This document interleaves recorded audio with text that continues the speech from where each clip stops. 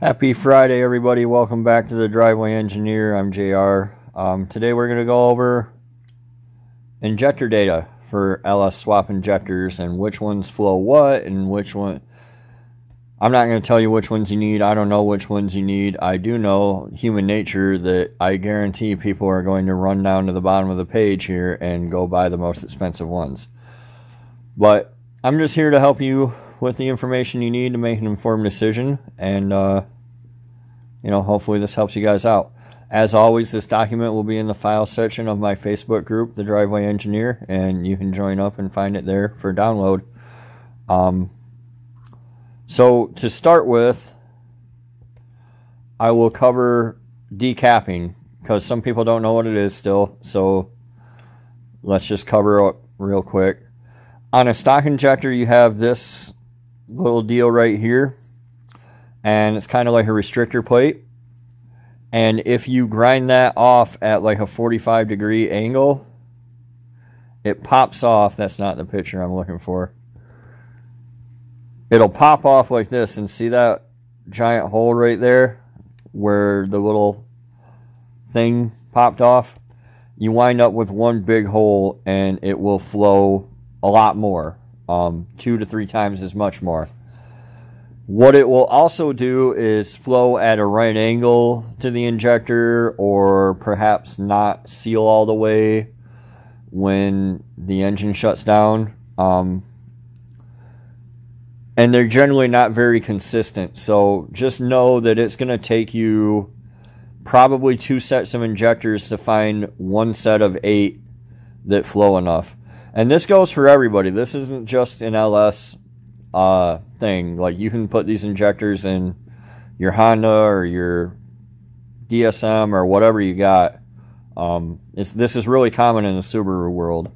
So, and secondly, the part number for the injectors, all the Delphi injectors at least, is located on the body here. You have to be kind of sharp, but you'll be able to see it. So when I'm reading these numbers off, that's where they're coming from. I have a found in thing here, but that's not definitive. You know, they use these part numbers across multiple vehicle lines.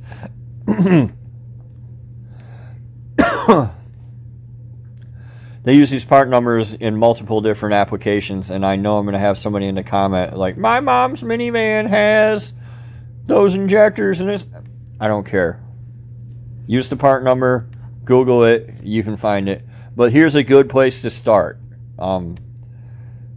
If you start looking into the internet, you'll see that there is a dizzying amount of information out there on which injectors flow what and what they come in. So these are common, and these are the ones that I have decap flow inject data from. And the decap flow comes thanks to, I believe his name's Jim Carpenter on the Decapped Injector Facebook group. He ran all these tests. That's where the decap flow and data came from. So, the stock flow, either I opened HP Tuner tunes to see what they're at, or I use the internet. There's a site called Robbie the Robot. I'll link to it below, that has a bunch of different flow rates. I mean, like hundreds and hundreds and hundreds, more than I have listed here. I stuck to the stuff that he had listed for decaps. I don't know what, if it's not on the list, I don't know what it flows decapped. So, the 12586554 is a V6 injector. It's like in Impalas and minivans and stuff like that. They flow 22 pounds an hour, and decap they flow 70 to 75 pounds an hour. And that range alone is enough reason to decap more than one set until you get to where you need to be. So these are going to be really common in the junkyard. They're going to be easy for you to find. If you want to decap some and you only need a little bit of flow. 12580681 is 24.5 pounds an hour. It flows decap 70 to 75 pounds an hour, and that is a stock truck Vortec V8 4.8 5.3 6.0 injector. 125-80426 flows 33 pounds an hour. And decapped, it flows 80 to 82. This is a stock 5.3 flex fuel, but it's an early 5.3 flex fuel from like O2 Tahoes and stuff. So these are pretty good upgrade if you have like a fairly wild NA build and you don't want to decap them. You don't want to get two sets. If you just have a stock set and throw them in, there's a cheap way to get 33 pound injectors. So you have that little bit extra fuel that you need. This is probably what I'll run in Darrell because I got higher compression and a bigger cam. So I have some overhead. But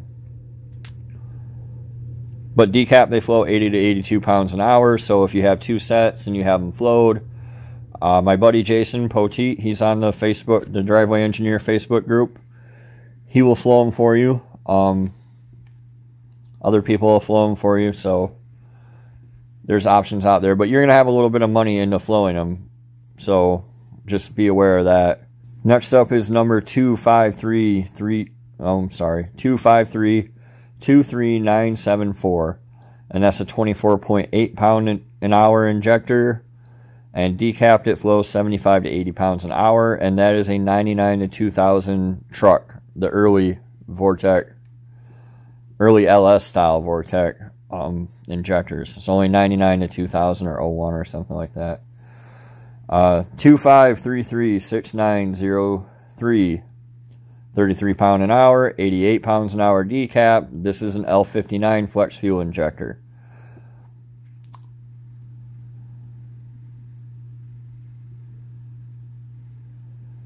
(253-20288), 24.8 pounds an hour, 75 pounds an hour decapped. And this is another 99 to 2000 truck injector. So, you know, they use one on Friday, they use a different one on Monday. It doesn't matter, they flow the same. These are all flowed at 58 PSI, by the way. That is LS fuel, stock fuel pressure. So if you have like a Ford or something else that's running at the older, like 43.5 PSI, you'll have to convert this. It'll drop down a little bit. 253-17628, 25.2 pounds an hour. That's 75 pounds an hour decapped. That's the 01 to 07 truck injectors. They're just newer. There's no significant difference. Like if you have these, I wouldn't run out and get these. I probably wouldn't even run out and get these, but for the price. If you can find them in the junkyard, then they're a good deal. But if you're paying like eBay prices, it's too much. 253-26902, 33 pound an hour, 80 to 87 pound an hour, another flex fuel 5.3 injector. I think the flex fuel injectors have like dark orange O-rings on them, but I could be wrong, so don't quote me on that. Definitely, if you're in the junkyard, any flex fuel vehicle will have a yellow gas cap, so snatch those injectors. At least to look for the number. 280-158-049. Now this is a Bosch injector instead of a Delphi. Like they've gone to Bosch injectors on newer stuff. That flows 28 pounds an hour, is 80 pounds an hour decapped, and that's an LS2 injector. I believe these have a different connector on them too, so be aware of that. You might have to splice your connector. All these 280 numbers are Bosch numbers. 280-155-917, that's 21.4 pounds an hour, and it came out silly because it's a Ford injector, and Ford rates their injectors at 43.5 PSI instead of 58, so I had to convert it, bump it up.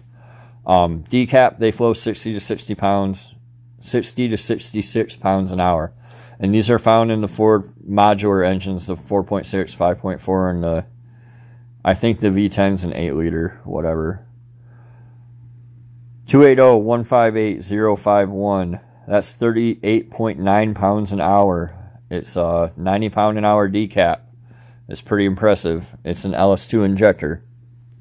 It's probably an LS3 injector too. I think they carry over, but it's listed as an LS2. 280-158-279, that's 51.72 pounds an hour and 100 pounds an hour decapped. Another LS2 injector. This is probably a flex fuel one. I think all these 51s our flex fuel ones. 280-158-660. That's 41.6 pounds an hour, and it flows 66 pounds an hour decapped. The only thing that I got the number to come back to is the Ford GT, which basically means you're never ever going to see it. But it's a standard Ford 36 pound an hour injector, so it's probably the same one that's in the old Lightnings and Cobras too, I would guess. So again, you're not ever going to see it in the junkyard, but you never know when you come across it. 280-158-187. That's another 51.72 pound an hour one. It flows 102 pounds an hour decapped, and that is the LS9 injector. 126-09749, 51.72 pounds an hour, 105 pounds an hour decapped, and that's the 6.2 flex fuel. I know the Yukons and the Escalades got them. I don't know if the more mundane Tahoes and stuff got them, but it's from a flex fuel SUV. So that's it. That's the common GM flow injector flows, and I hope this helps you out to decide what you need to run. There's fuel pressure calculators and things like that online. I'm not going to get into that in this video. This video is just to present the data to you. So thanks for watching, and we will see you next time on The Driveway Engineer.